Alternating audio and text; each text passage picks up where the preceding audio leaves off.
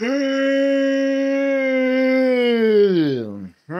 comes a time in every person's life when they have to make a decision. Am I man or am I virgin? A playing card is selected. In this case, the 9 of diamonds. That card is lost in the middle of the deck, never to be seen ever again by human eyes. The deck is then shuffled thoroughly. The participant is asked to name their card. They say 9 of diamonds and you go, wonderful. That's what I thought. That is what I thought. I know a lot about you, like why you're watching this ad, and it's specifically because you've looked up magic tricks. Well, hey there, my name's PigCake, and I've been doing magic trick tutorials on YouTube for the better part of 6 years. And I'm here to tell you about the PigCake Magic Academy with over 1,200 videos already uploaded, designed to make you an expert magician. You get access to all the content the moment you sign up, and I'm uploading every single week. As a matter of fact, I uploaded a video today. Just look at that list of moves, tricks, ideas that you're gonna get access to the moment you sign up. It doesn't end. As a matter of fact, I could stop talking completely, and the list is still gonna keep going. Just look.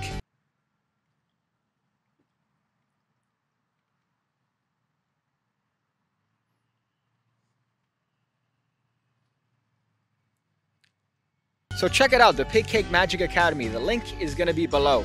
I go with you, but I'm stuck in this video. But I'll wait for you to go ahead and click it. Go ahead, you know you want to. So this is a card production from a riffle shuffle and waterfall flourish. See, you've merely come across the virginity. I was born in it. While it's a fairly easy move to learn, it's still going to be quite knacky to get consistently. So let's get into what you're going to need in order to drop this bad boy, this hot load on your next participant. You might be thinking, whoa, that's a really wrinkly shirt. But no, that's the style. That's the style now. You know how people used to sag their pants? Well, I'm wrinkling my shirt. You're going to have a card selected and controlled to the top of the deck. You could do whatever method you want. My preference is putting my pinky in there.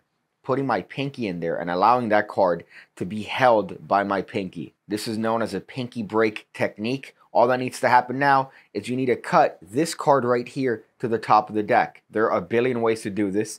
You could do a double undercut. You see that? Where I come in with my thumb, take up the break, the burden of the break, and now cut half the deck to the top, and then cut the rest of the cards below the break to the top. You see what that does? That brings their card directly to the top of the deck. Another one of my favorite techniques is just grabbing all the cards above the break and shuffling them to the bottom of the deck, just like this. It looks like an innocent shuffle. Really, their card is on top. Now, at some point, you are going to turn the deck around and do a riffle shuffle. Now, this is going to be difficult to do in the air if you're not familiar with shuffling playing cards. Some people like to shuffle the cards underneath. You need to get the virginity sufficient enough so you could shuffle the cards in the air and do a waterfall. Now, here is the actual technique for this particular production.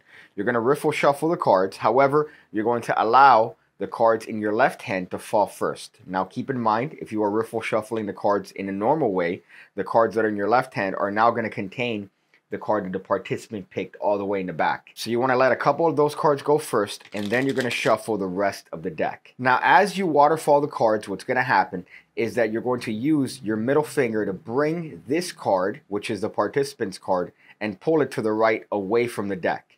You want it to be underneath the fingers of your left hand. So you're going to bring the cards in like the normal waterfall. However, that card is actually going underneath the fingers of your left hand. Now, it is possible to do this technique without resorting to this, but it makes it a lot easier. So when you finish the shuffle, you're in this position. Now, all that's going to happen is I'm going to use these fingertips of my right hand to move this card and snap it in this direction. My middle finger is straightening at the same time that my forefinger is curling in. From the top, it just looks like the card shoots out of the deck. But under the deck, this is all that's happening. Now, it is possible, if you want, you could do the actual shuffle without transferring the cards. And now, when the cards are in this position and I've completed a waterfall, all I have to do is pull my fingertips of the right hand to the right, bring that card underneath the fingertips, and now I'm going to be in a position to do the actual production itself. So what that avoids is this movement in the beginning when you are actually riffle shuffling the cards. And this adjustment could be covered as the participant is being asked what their card is, and the fingertips are being placed under the card,